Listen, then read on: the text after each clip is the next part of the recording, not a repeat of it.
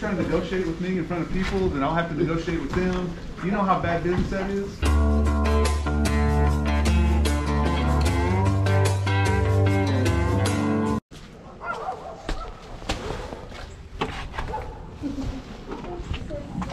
Come out? Yeah.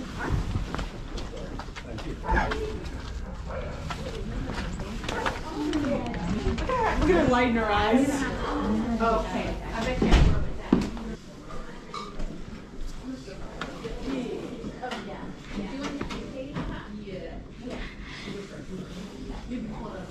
So 125, originally 62, up to 60.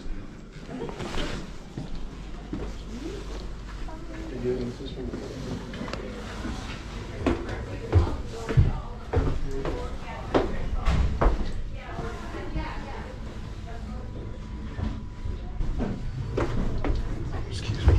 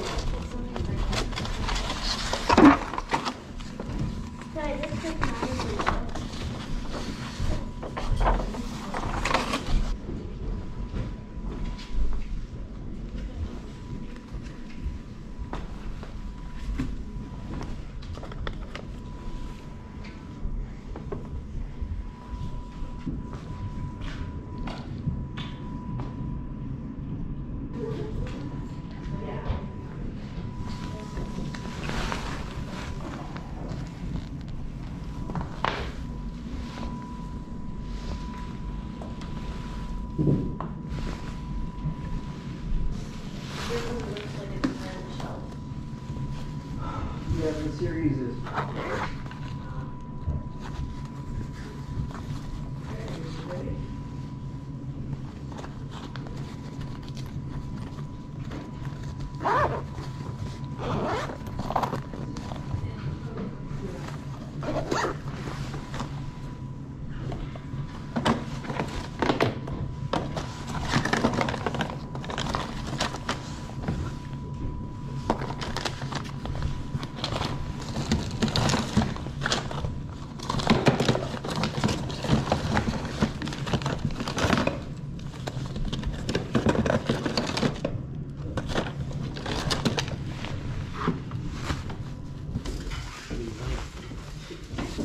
Oh, here's a cherry bug. Yeah.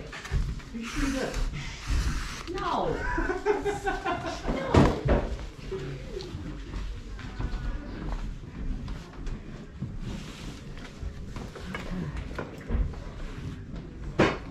Make sure everything's in here.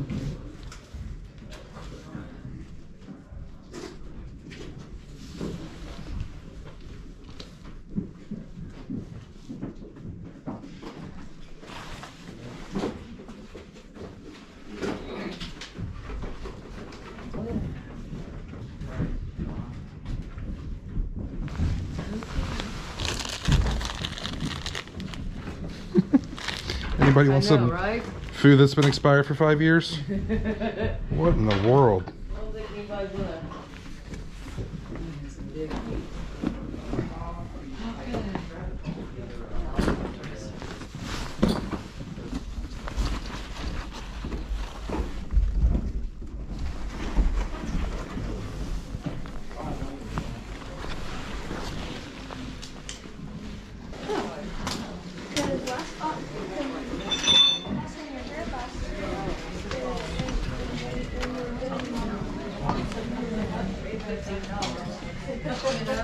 Pieces of wood.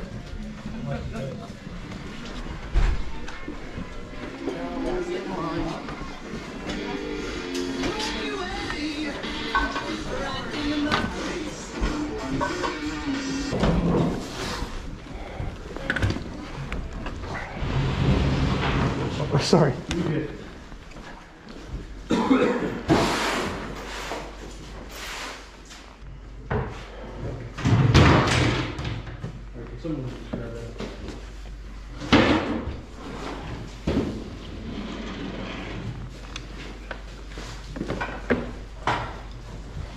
let me help this man here. He's really impatient. I know, Okay, he's just right? trying to cut in front of me. Hollering on you up there and stuff. What's that? Oh gosh, I'm so sorry. I'm not. I mean, you're trying to negotiate with me in front of people, then I'll have to negotiate with them. You know how bad business that is? If you do it for I one, can't let him do it. I give you a nickel. you gotta do it for it all. That's right. What are you looking at? What, that right there? Is there 10 on it right now?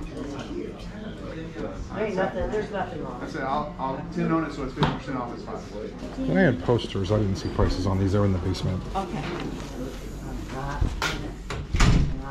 I think this is one, but I think there's multiple in this one. I think there's 2. yeah, 2. So there's 3 posters total. So luggage 20 and 15, and then 3 posters. We're gonna hold on. Oh, I hear my grandson. Did he drop him again? $20. Deal. There you go. Thank you much. Have a good one. You too. Good luck with the sale. do you- Back in the shop, found a handful of things. I got a duffel bag, a backpack, and some posters that I will show you in just a minute here. This backpack is really clean, actually. If I had to guess, I bet they didn't use this more than once or twice. This thing is really, really clean. It is, let's see here, Eureka Intrepid 2. Now that I'm looking closely at this, it kind of looks like the Vacuum Eureka brand, doesn't it? I don't know, does the other one have an exclamation point? I did find the brand, and I found the backpack on eBay, and they were selling for like 50 bucks, nothing too crazy. These things can be a pain to pack, I'm not gonna lie, it takes a special box. But for $7.50, and everything was half off, had to get that. This right here caught my eye, because when I first saw it, I thought that was the BMW logo. And then upon further inspection, I come over here. This is going to be hard for you guys to see. Let me get it. Oh my God, I just broke it. Are you serious? All right. Well, now it's got a broken zipper, but you can see BMW InPower. Well, that sucks. So yeah, the value of this just went down. I paid 10 for this because it was half off day. Again, condition's nice, bottom's good. Definitely BMW, definitely rare. I only saw like one active listing. I think they were asking like $200 or something silly like that. Couldn't find any solds. Before this thing being broken off, I would have hoped to gotten 75 to 100 bucks. So maybe 50. I don't know. Pretty cool. But yeah, I always like to look at duffel bags because you never know what you're going to find.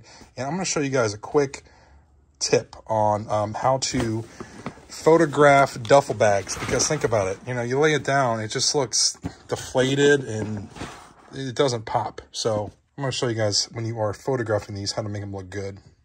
All right, fair warning, if you were triggered by the crinkle noises of IKEA bags, turn your volume down or something, but yeah, that's going to be loud. What you want to do is take IKEA bags or something, you know, of similar substance and stuff it down into the bag until it actually makes it pop out. So I'm going to shove some in here and show you guys what it looks like. All right, now you've got our duffel bag filled with IKEA bags. It took me maybe 20 seconds. And guess what? I didn't break any more zippers in the process. So hooray for that. I guess I probably could have shoved a few more down here just to make this bottom pop out. But yeah, just something simple like that, you know, go the extra mile. Most people are just going to lay this flat and take a lazy picture. So make your picture stand out. All right, last things I got were these Highlander posters. This is the Quickenings. If I had to guess, I would say this was the TV show, not the movie. I really don't know much about Highlander. This is 1999. I'm sorry, 1998. Whoever lived there was a big fan of Highlander. Saw like Highlander VHS, all kinds of Highlander stuff. Give me a second and I will unroll this other one. All right, so this is a fencing guy, but it is also Highlander. And I think this is also the TV show. I don't know. This is 99. And I'll be honest with you, I don't know that there's a lot of value in these. Like, I was kind of looking up Highlander posters. I couldn't find the same ones. Probably a very small market for these of, like, the Highlander fans that, you know, want to put posters up. But they were cheap. You know, I think I paid $2.50 for all 3.